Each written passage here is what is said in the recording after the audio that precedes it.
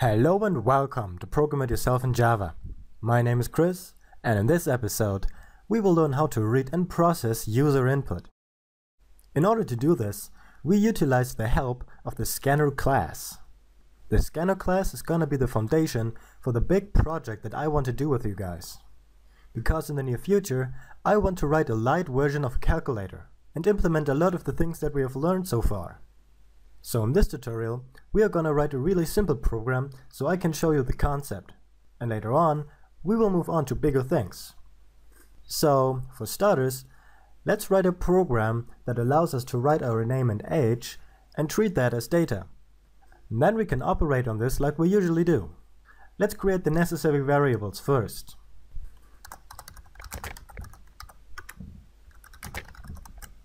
These are the variables that we want to use. But right now, they are not initialized, and therefore of no use to us. They merely serve as containers in which we restore our external data. And in order to get this external data, we need to create a scanner. A scanner is a class, and as such a complex data type. It comes bundled with a lot of functionality that we need for our purpose. Here's how we would create one.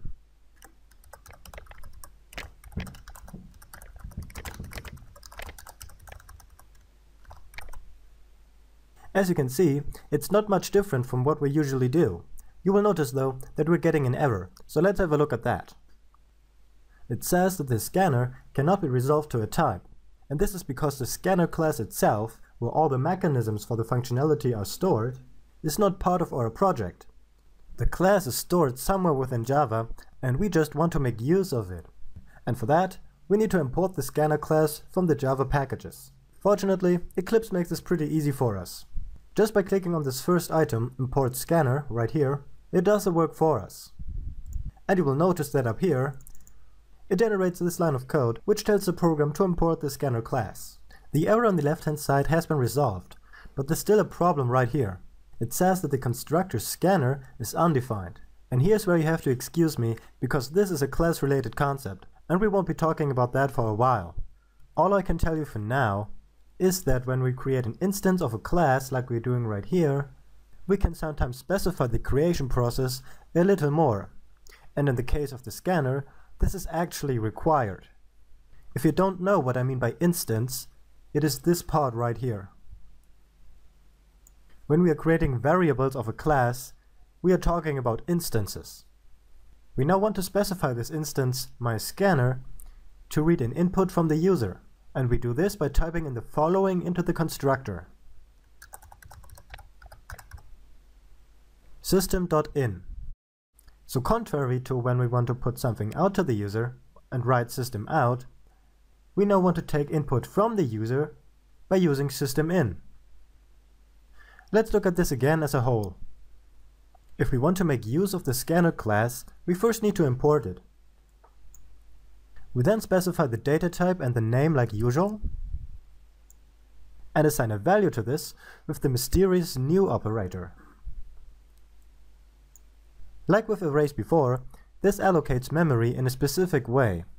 Then we call the so-called constructor of the class, which has the same name as the class itself, and use a specific parameter, SystemIn, to be able to read an input from the user.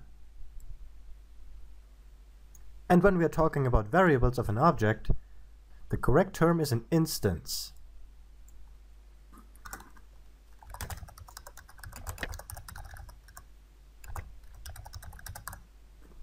So now we want to use the scanner to get the name and age of the user. First of all, let's print out a message that tells the user what he needs to do.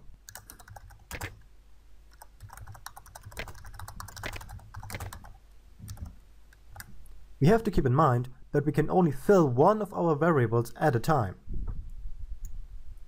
So let's begin with the name. After this message has been printed out, we want to store the next input from the user into our string variable. And we do this by using a so-called method of the scanner class. So what we do is we take our myScanner instance, and by using the dot after its name, we get access to its functionality. If I were to take this away, Eclipse would show us all the methods that we have access to, and the one we need right now is the next method. Each method comes with a description and tells you what it does. There's a whole section revolving around methods alone, so for now, please just accept the fact that I'm telling you which methods you need to use. The next thing we're going to ask the user is to put in his age.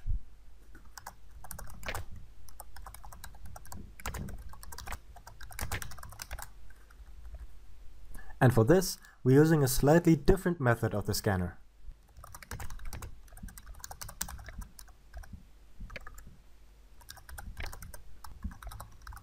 Why? Because if we just use the next method, the input we will get will be read as a string, which matches with our variable because name is a string. By using the nextInt method, however, the input we will get will be treated as an integer. This is important because age is an integer and can't hold a value like a string. Now that we're done getting the data, we could then present them to the user.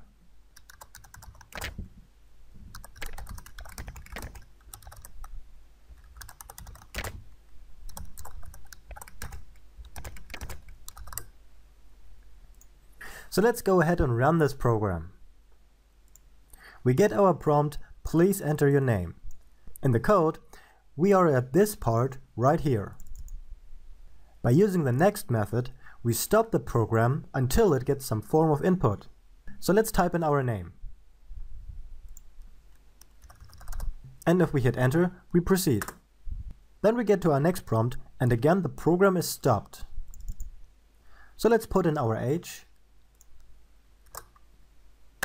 And as you can see, we successfully recorded data and were able to use it in our program. Once we are getting name and age from the user, we can of course perform operations on them like usual.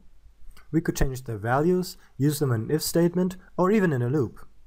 But there are a few things to watch out for when using a scanner. Let's run this program again.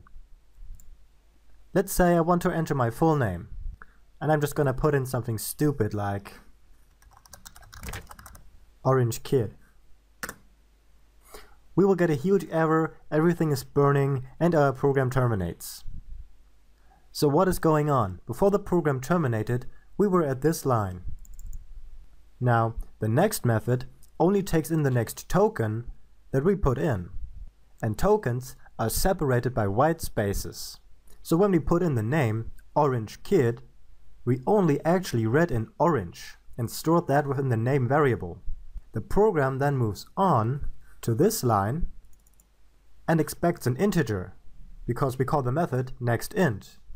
However, since we still haven't done anything to the kid token, and it is the next token in line after orange, it then tries to store kid with an age.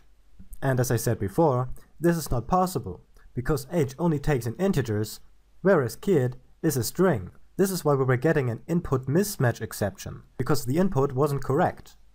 We cannot store a string within an integer.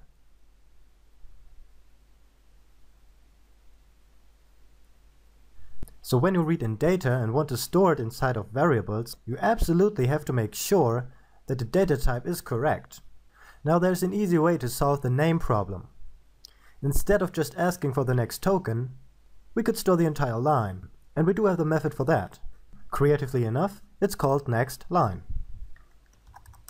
So if we run this program again, we enter our name, Orange Kid, we won't get an error, because now Orange Kid, the entire line, is stored within name. And we get the correct output. Now, of course, with strings, we could also put in numbers, because they are just symbols and get treated as text. So if I were to do this,